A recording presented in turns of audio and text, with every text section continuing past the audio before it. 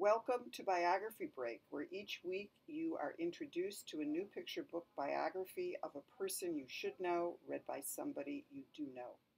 This week's biography is Exquisite, The Poetry and Life of Gwendolyn Brooks by Suzanne Slade, and read by our own Ms. Segil.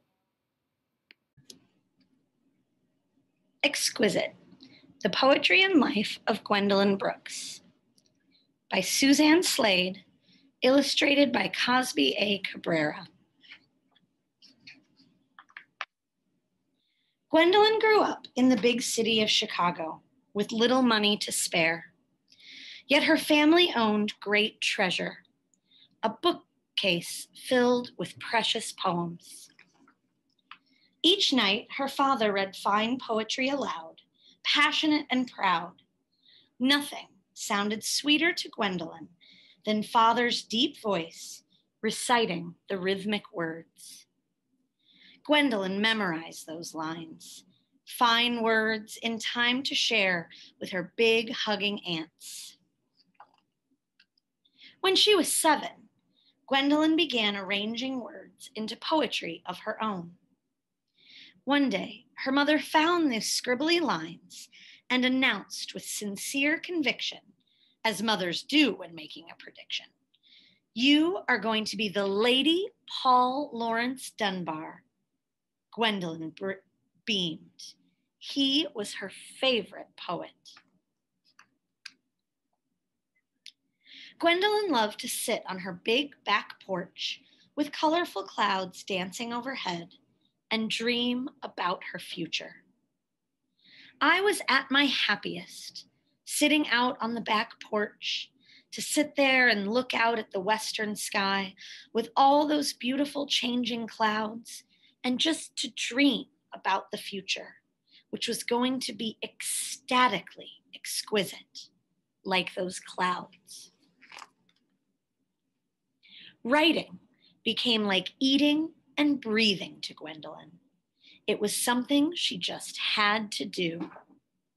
She carefully strung words together like elegant jewels in perfect meter and time. Her rhythmic lines described paper dolls and tick-tock clocks, raindrops, sunsets, and climbing rocks. She poured her poems into notebooks, filled them to the very tops. Her room became a swelling sea of poems. When Gwendolyn turned 11, she decided to set her words free and mailed 4 prized poems to a newspaper. Her words were printed on crisp pages for the whole neighborhood to see. Elated, she sent her nature poem, Eventide, to a magazine. It appeared on shiny pages for the entire country to read. Gwendolyn's future seemed as bright as morning's first clouds. But then a terrible storm blew in, the Great Depression. With too few jobs for too many workers, her father's pay was cut in half. Dinner each night was the same, beans. Hungry for food, yet more hungry for words, Gwendolyn kept writing. She sent more poems to magazines, but they were all rejected. In high school, Gwendolyn felt rejected too. She was too quiet and shy for some crowds, her skin too dark for others. Every year she tried a different school, all white, all black, and a mix of both, but she didn't seem to fit in anywhere.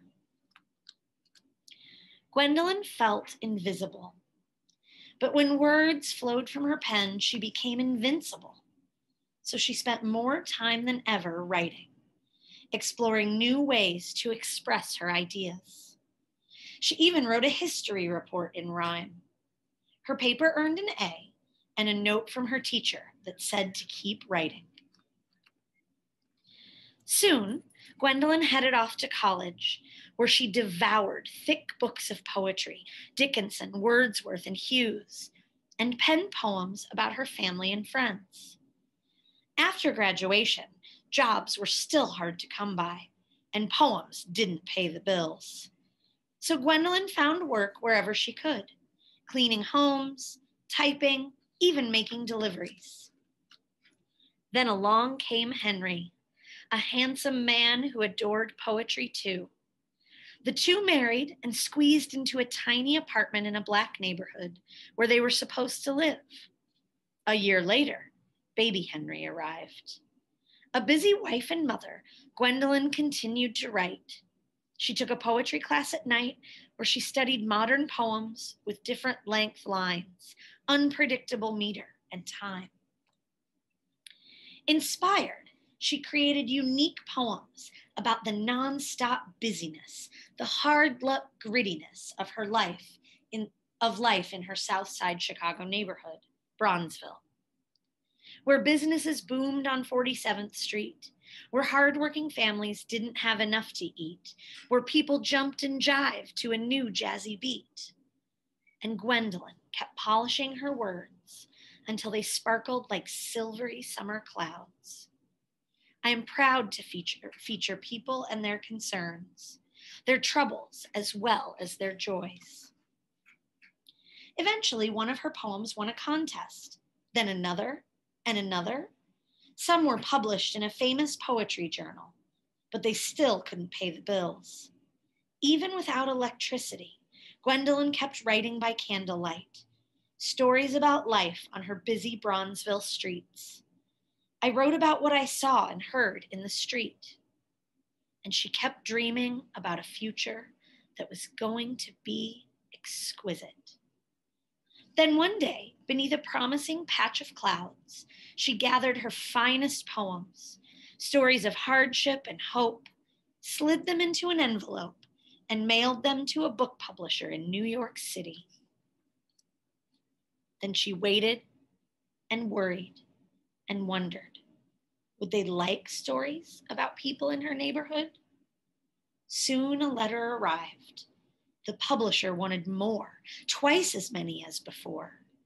So Gwendolyn composed poems in different forms, free verse, ballads, sonnets.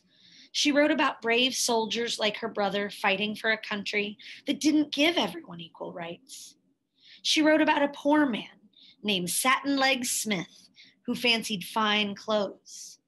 She wrote about understanding your identity, who you are on the inside. Her tired fingers wrote day and night until finally she had enough to send to the publisher. Before long, another letter arrived. Gwendolyn grabbed that envelope, ran into the bathroom, and locked the door. Hands trembling, she opened it. The publisher loved her poems. Soon they became a beautiful book, A Street in Bronzeville. But Gwendolyn had more stories to share, important stories about a young girl growing up, getting married, and starting her own family in a city where people judged others by the color of their skin. Those powerful poems became her second book, Annie Allen. Gwendolyn's words drifted into the world like bright, brilliant clouds. Her poems helped people better understand others. They encouraged people to take a closer look at themselves. They changed the way some people thought and acted. But even 2 books couldn't pay all the bills. Money was tighter than ever. Yet everywhere she looked, Gwendolyn saw more stories that needed to be told. So she kept writing. Then, one cloudy day in May, Gwendolyn's electricity was turned off. Again. Suddenly, the phone in her dark apartment started ringing. Was it another bill collector? She hesitated, then picked up the phone. A reporter on the other end asked one question.